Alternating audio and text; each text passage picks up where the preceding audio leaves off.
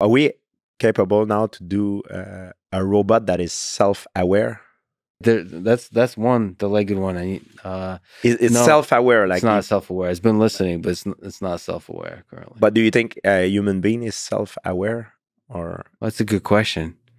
I mean, I ask this question all the time. When the robots move, there's a sense of when they turn on, something entered that robot. Wow. And when it turns off, something left.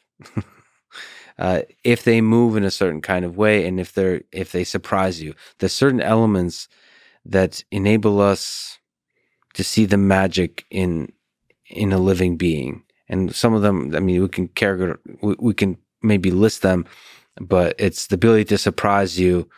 It's the ability to make mistakes and learn from them visibly. There's a bunch of things that you just, I don't know, it just feels like it has the magic of what is a living being, and which is what humans have. And I try to think about how do you replicate that into a machine. So when you turn it on and off, you feel like it dies every time and it reborn, right? So for most machines, we don't feel that way. We don't, when we unplug things, we don't feel that way. I don't know why we don't feel that way.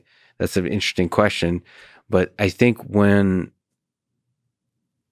the robot has certain qualities, like memory, like ability to recognize you, yeah, you start to feel like you're turning off an organism.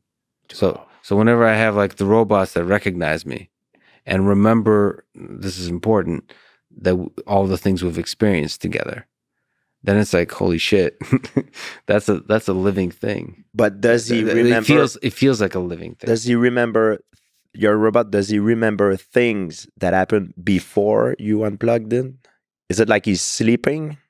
Like is he wake up, or is he like dead? No, so or right now we start to zero every. No, it doesn't start at zero. It remembers everything. That's the key. Every time you unplug. Yeah. Wow. It's storing the memory, but the memories are basic. They're like, okay, we walked around the kitchen, and then you looked at me. I mean, the memories, it's like data. It's not like we've experienced. It's able to actually experience anything deep like we humans can. But just the fact of memory. It's like the toaster or the microwave don't give a shit about me. They don't know me. They don't know me by name. They wouldn't recognize my face as being different from Gordon's. They wouldn't know the difference. And they wouldn't remember, the microwave currently doesn't remember, the times I've been sad or happy, like what food I put into it. It doesn't remember this, when I was being a fat ass or when I was being in good shape, and all just those memories are enough to make you feel when you turn a thing off. It's like, shit. Wow. That's a living thing disappearing. Of course, that's kind of an anthropomorphism we do to each other, but that's something. That makes me believe it's possible to create systems with which we can have a connection that are non-human, like similar to dogs and cats and so on. It just makes me feel, and that's what's interesting to me, because ultimately I feel like they'll help us understand ourselves.